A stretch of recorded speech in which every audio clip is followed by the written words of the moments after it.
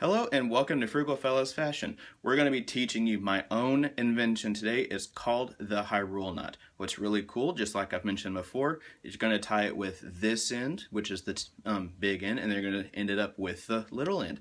So without further ado, here we go. What you're going to do, you start off with the seam side out.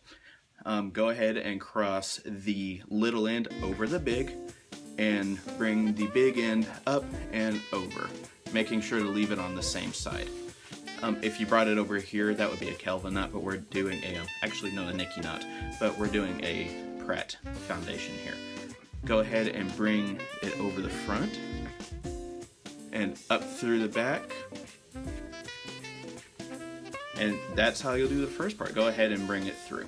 I'm going through this part pretty quickly because it's a really simple foundation to this tie, and the cool part of this knot is actually what we're going to do in a minute here. Go ahead and adjust that up to your neck. This is a key part of this tie because if you don't get this up adjusted enough, then you'll end up with it really loose once we start working with the back end here. Okay. And see, there we go. So what you're going to do next, make sure to get that out of the way. You'll take the tail end of the tie, remember it's still seam side out. You're going to cross it over the front. This is the bottom part of that Triforce, if you remember from the Zelda games.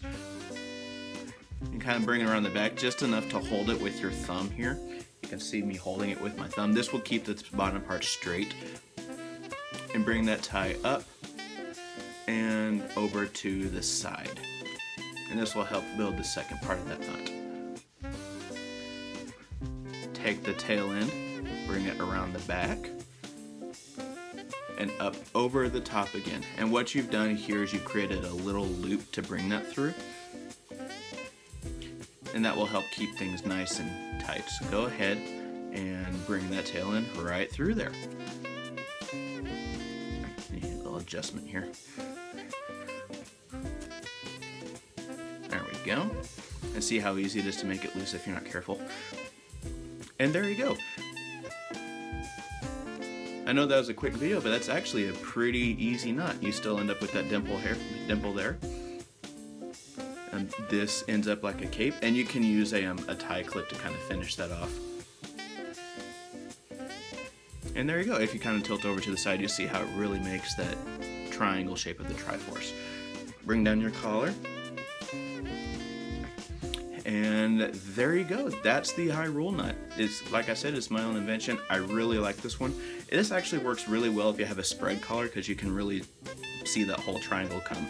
But if you have a normal one like this, it's still cool. It still looks great.